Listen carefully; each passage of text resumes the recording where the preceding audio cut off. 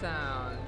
Welcome to the channel. This is the 2023 Range Rover and this is the gas edition. We ended up getting rid of the green Range Rover and now we're bringing this down. This is literally fresh out of Range Rover and straight second skin so we can get a wrap just to protect the beautiful gold paint. So let's welcome to the channel the gold Range Rover. This is a Batumbi gold finish. Now the Belgavia green Range Rover we ended up selling already. It has the same color interior as the Belgavia green Range Rover, but this one has the special engine. This is the V8 twin turbo engine. It's pushing about 550 horsepower if I'm not mistaken. Now this deserves an exhaust. I don't know if it has a sport exhaust in the controller. I'm gonna check, but because this is a bigger engine, it's got way more torque. And this gold, I thought actually it's gonna remind me of the GT3 gold, which was like really bright gold, but it's actually a little too tame for my taste. I really wanted to match these cars together, but that's not gonna happen. Now the car has been brought to the farm. It came from second skin so that we can get a matte clear wrap, and for now we're basically gonna wait for the plates to get released. But for this week we're gonna go down with the Defender because that needs to be changed oil. Yesterday we shuffled all the cars because we needed it to move the cars on this side because they're gonna be destroying some of the paint on this side because they gotta renovate because of chipping. Now this, can't wait to drive this car. I'm really curious to find out if this will be a better drive than the D350 because the D350 was actually a fun car. I love the Belgavia green color. I love the interior. I love the comfort. Now this, on the other hand, is a completely different animal. Super fast V8 twin turbo engine, and I'm sure we can boost this up even further.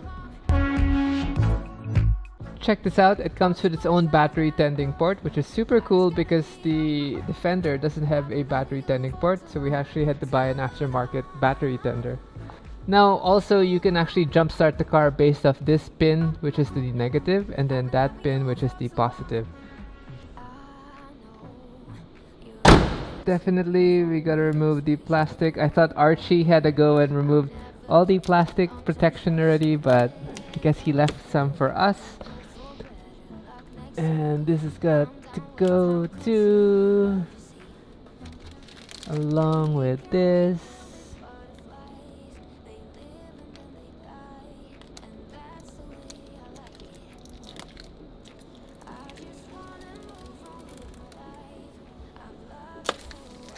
Now let's see what's different with the cluster.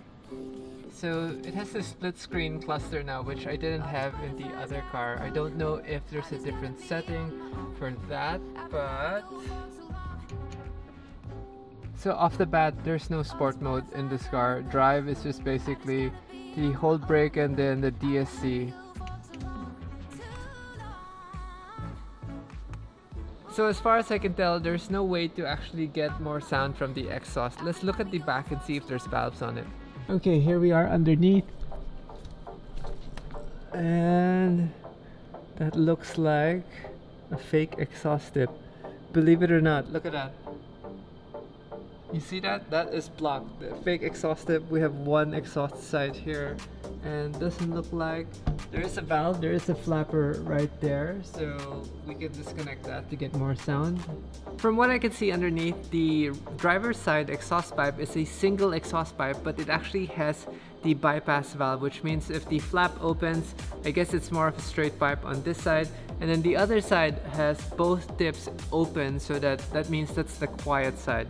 So if we're gonna get any noise, it's gonna be from this side.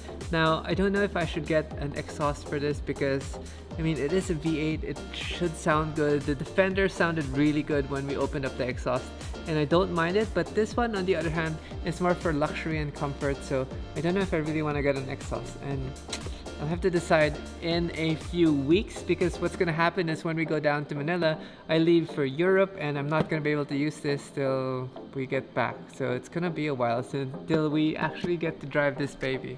I always want to thank Second Skin for protecting all the paint. They protected that, they protected that, they protected that, they protected that. Now, I don't normally get the car first. They normally go to Second Skin direct, and then I get the car after when the paint is nicely protected. So we ended up deciding to go with just a satin matte wrap so that it can actually just matte it out. I did want this color, maybe I still wrap it this color, and because I really love how this gold shines.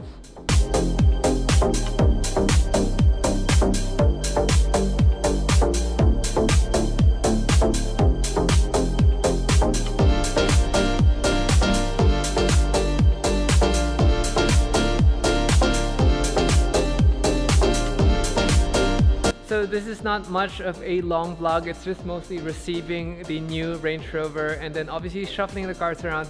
But yeah, this is not the whole entire fleet, but it is some of the nice cars that we have on the channel. And I know you guys have been asking what's happening to the SVJ. Nothing, it's just parked.